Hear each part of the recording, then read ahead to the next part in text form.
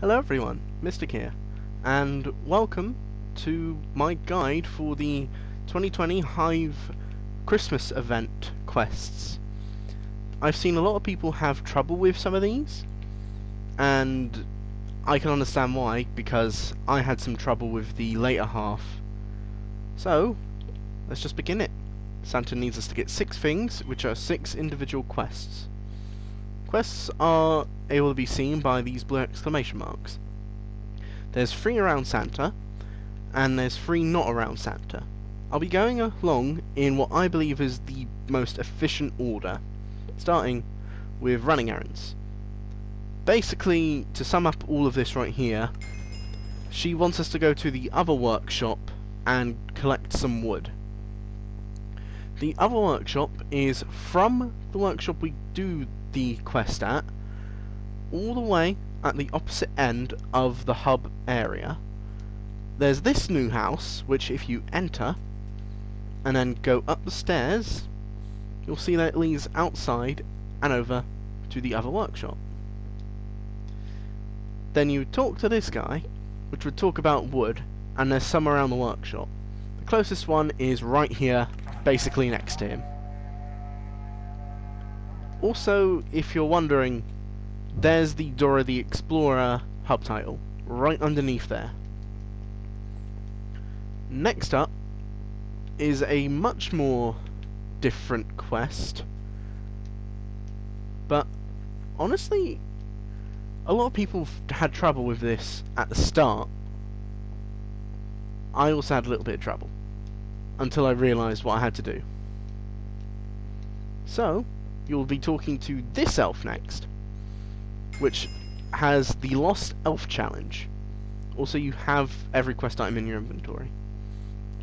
The Lost Elf is on the right side from when you leave the workshop.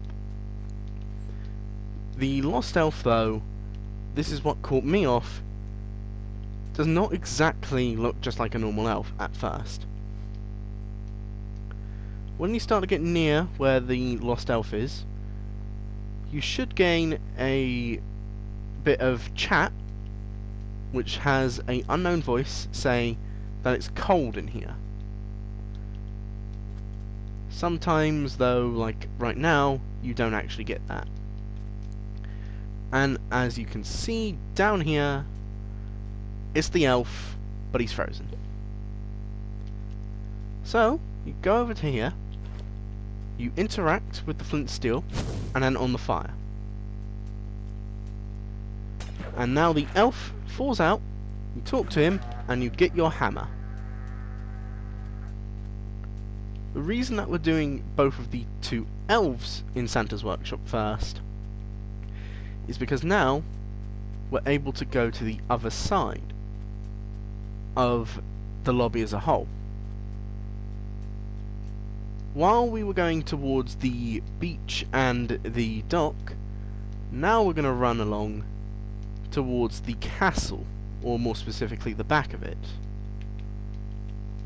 Just do a quick little bit of jumping around over here, and you should very, very quickly reach the back of the castle. There's the Hive sign over there, so when you're on this path and you see that, you know you're on the right track. And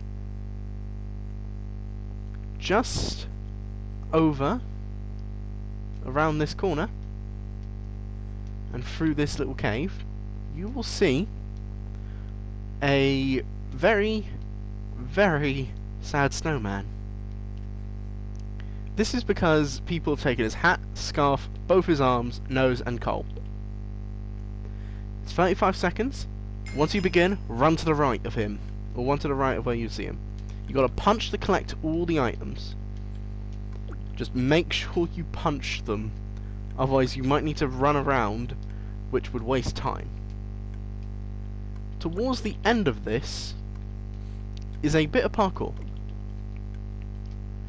and you will need to complete this parkour as the items are along the parkour.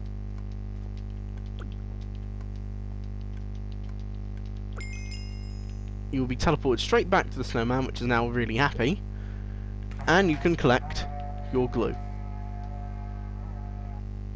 The next one if we carry on running along here, is the second one distant from Santa, which all it requires is for you to do this parkour. If you're not good at parkour, the best tip from someone that can do parkour fairly well is to pause right before the jump, go backwards a little bit so you've got some sprinting room, sprint and then jump. And at the top are the nails.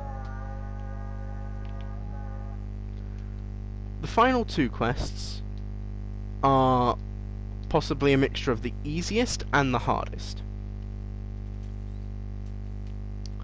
The first one we'll do of these two is the easiest. You can run through the throne room, run through the door, and now, over here, you can go either left or right, down the staircase,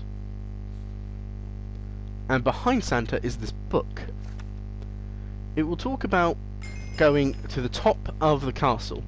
Also, to give Santa the items, just interact with him while holding the item. I'll be doing the 4 of those first because these final 2 won't be able to fit in the inventory. So what you do is you run all the way over here, up the staircase towards the balcony. You then run up the stairs by the balcony, and you go up the spiral staircase all the way to the top. This does take quite a while because the castle is pretty tall. We're now at the roofing of most of the castle. We climb up this ladder, and now we climb up this tower. This is a bit quicker than the other spiral staircase because it's a smaller spiral.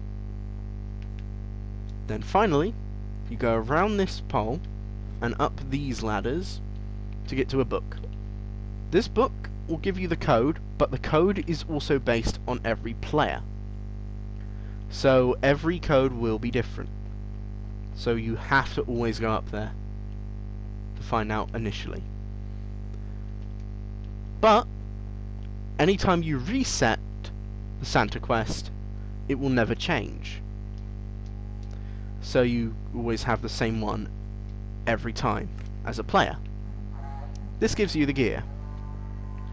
The final one, which is possibly the most confusing, the find and then complete, you go up to the main spawn, you run behind the questmaster towards the well, you jump in the well, and as you can see, you fall down here with a gingerbread man. And to get the final item, you've got to do this maze. You go left first, then right twice, and then right again, and it's a loop. So you automatically know, go left, then you've got to go to the first right. It's been a little bit since I've done this.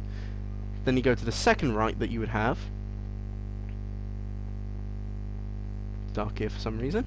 Go all the way down, go through here, left, and here it is. There is your paint. And then it leads you straight towards where Santa is, which explains why this is the best one to do last.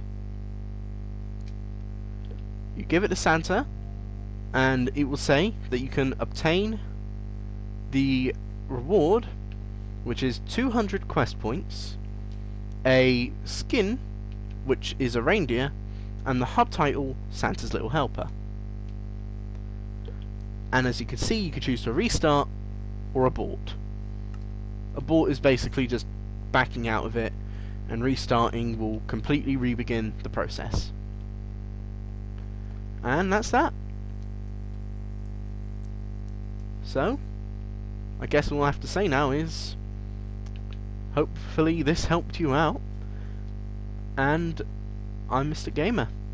I'll see you next time. Goodbye.